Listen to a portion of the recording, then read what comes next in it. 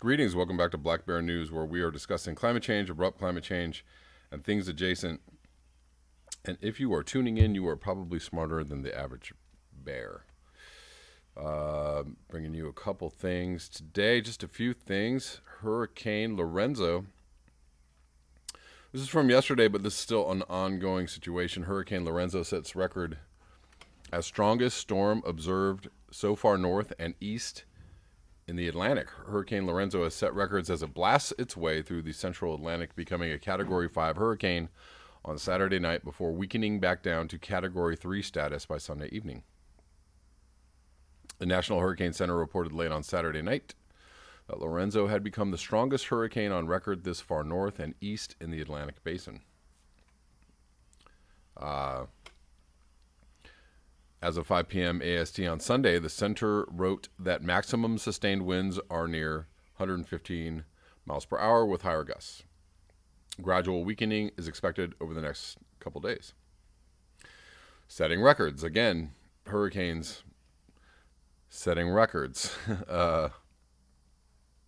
Again, weather situations setting records. Again, temperatures setting records. We're obviously in a state of escalating climate extremes and climate disasters, and this is where we're at. If we are going to do something about this, we're going to have to do it really, really soon. That being said, let's move on to this article that might be laughable. I kind of just have skimmed through this. There might be some useful things in here. There might be some not so useful things, but the important thing is to have the conversation, I think. And I can't really drive home the point enough that we have to continue having the conversation in all, there's this great debate going on in, I don't know what you'd call it, the climate change world, or whatever you want to call it, the doomosphere, or the people who are aware of climate change and how bad it is, or how bad it is getting, or or if you understand the fact that we are in very dire straits. The important thing is to continue having the conversation. The only problem I really have with the conversation about, climate changes, there's nothing we can do and that's it, let's shut it down, or just shut ourselves off, or just really just get into talking about how bad it is. Sorry if my talk of solutions or my entertaining of ideas about how we could probably go forward or possibly go forward, if that's upsetting to people or annoying to people, I don't know what to tell you. That's kind of what this channel is about, among other things. There's lots of things that this channel is about, but that's one of them. Is if we are going to go forward, if we had any chance at all of turning this around, then what is it? What does it look like? Because there's nothing worse than possibly, there could be nothing in my mind worse than possibly having some kind of window, if we still have a window, some kind of pause, some kind of negative feedback in the system, some kind of, right? If we all just sat down and said, like, that's it, it's over, and 10 years from now we're all still here, I would be, for one, really, really upset that we didn't actually try and do something, or to turn the tide on some level. But anyways, experts say that there are 36 ways to halve global emissions by 2030. let's see what they got to say, these experts. There's still hope if we act fast. Experts write in the new Exponential Climate Action Roadmap. There's an Exponential Climate Action Roadmap.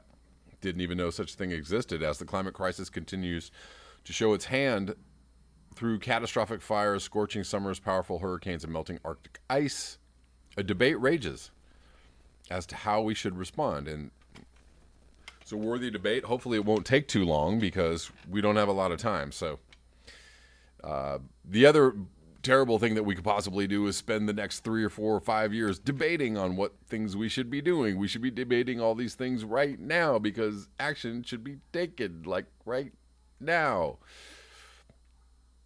Some recently, Jonathan Franzen, writing in the New Yorker, suggests we should accept what they say is now an unstoppable impending catastrophe, but many others, from scientists to those taking part in the global climate strikes this week and next, say there is still hope. Those advocating optimism can find support in a new study published on Thursday, which says the world can halve its greenhouse gas emissions by 2030 if it concentrates on 36 key solutions. Not just one, not two, not three, but 36, including solar and wind power, electric cars, and reduced red meat consumption.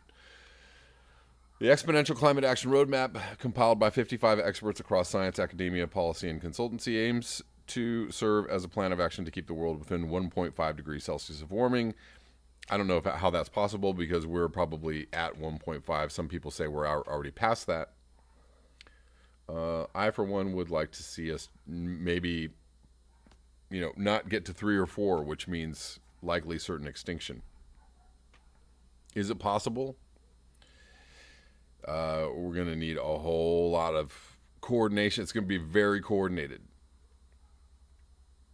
A very coordinated effort, which doesn't seem to be happening on any level right now. Beyond this, the possibility of the world tipping into unstoppable and catastrophic climate change becomes much more likely. These ideas are not new, and many are already happening. It's the pace of change that's the problem. While solutions exist, the report says the scale of transformation requires system-wide action accelerated by climate leadership, much stronger policy, finance, and exponential technologies. Here's a look at some of the report's key suggestions. Solar and wind are cheaper. Stop propping up fossil fuels. Okay, so that's great. That's good. However, we know that there are problems with solar and wind.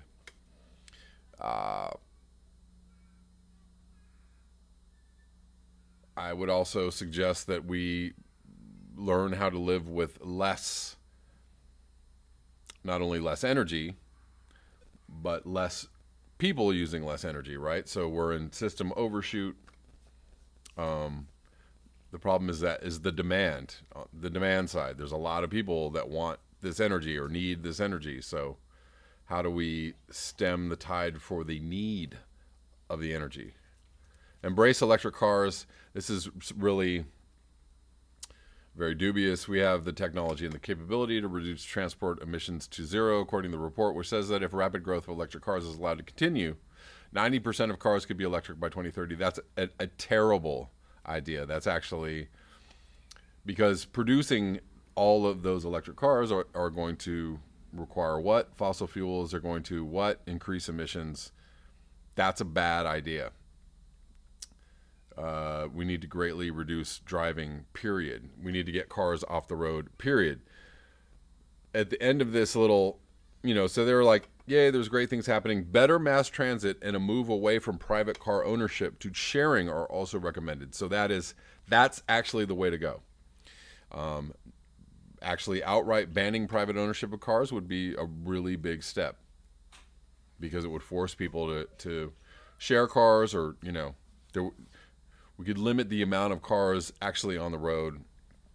I know that's just, head explosion to even think like, oh, banning private cars. That actually should be accepted, and that should be done not 5 years from now or 10 years from now. That should be done in like next year or the first year that Bernie Sanders takes office. Yay. It's no secret that the food system is broken. Food and agriculture is a dark horse in the fight against climate change, so that's also true. Diet is a pressure point, raft of recent studies. So obviously, switching to A non-meat based diet is helpful. Again, the demand. It's the demand side for all of this food that we are growing that is a big problem. Obviously, the way that we grow the food is also a big problem. The demand side is a big problem. Again, this whole thing leaves out educating people on the necessity to learn how to live with less. All of these policies could be helped by learning to live with less. Make industry less dirty. Okay, yeah. Again, new technology, blah, blah, blah. This is a techno fix is not going to be it. I'm just not even going to read any of this. Stronger emission standards, and especially for climate-intensive industries such as steel.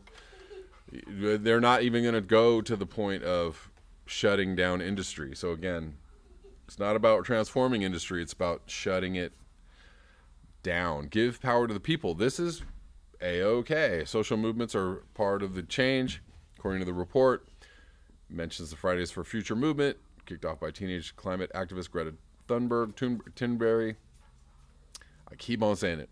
My dog's name is Thunder, so I'm saying thun all the time. So I think I'm just like, I can't stop saying thun. Dad. But I call my dog Thunderberries, so it's kind of a cross between Toonberry and Thunder.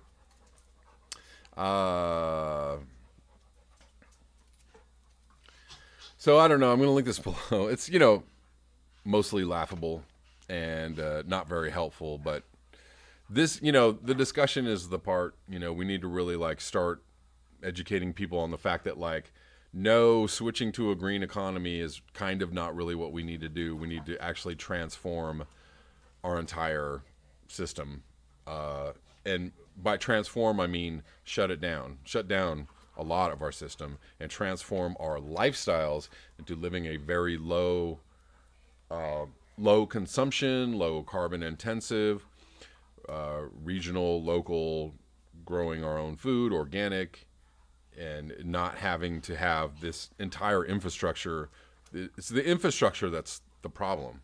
And, building out an entire new infrastructure, based on renewable energy is almost as much of a death sentence as anything else. So that's all I have for you today. Thank you so much for your eyes, your ears, and your conscience. If you would like to support this channel, you can do so at the links below. Until next time, peace.